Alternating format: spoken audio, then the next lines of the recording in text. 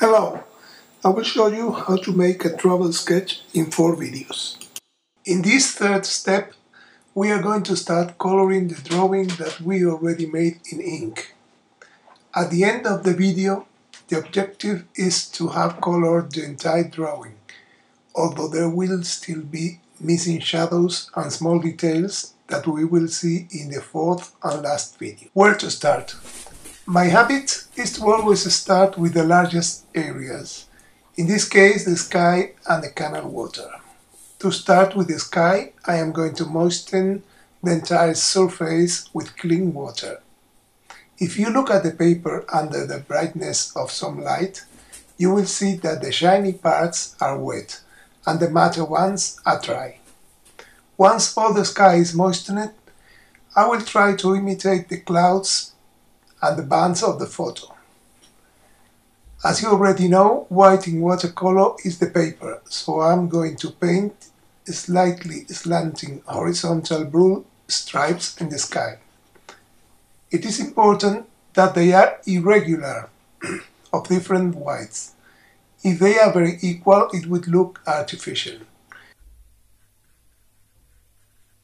You can add more blue to darken some areas, or clean the excess of blue in others with a paper.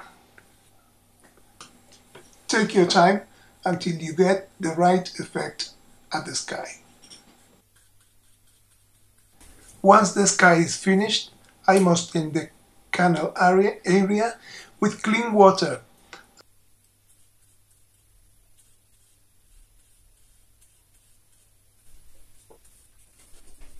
and apply a light bluish green all over the bottom.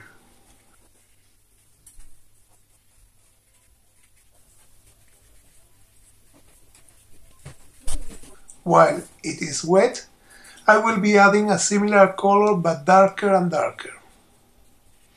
When wet, the color will melt and the mass of greens will remain in different shades.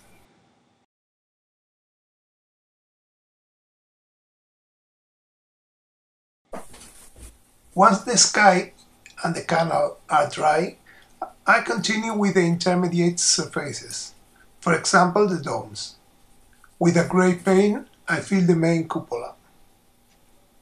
Seeing in the photo that the light comes from the right, I am going to make the right part of the dome clearer, to give it volume, and I will darken the left part.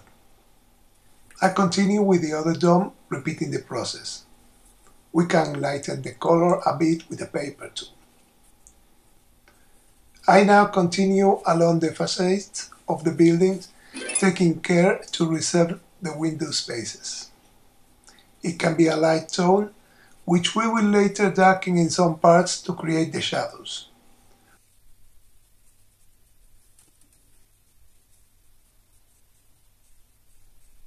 We paint the entire building block in that light shade, the two walls.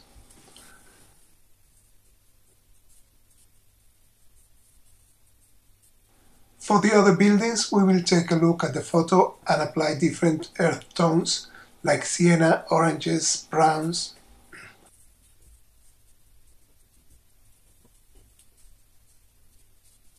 And maybe some grey facade in the middle.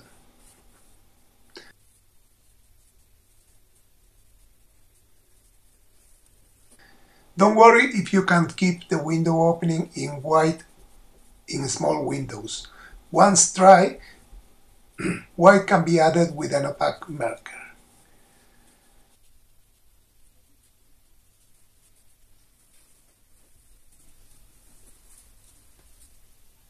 Then we color the roofs with a soft boiler red evenly.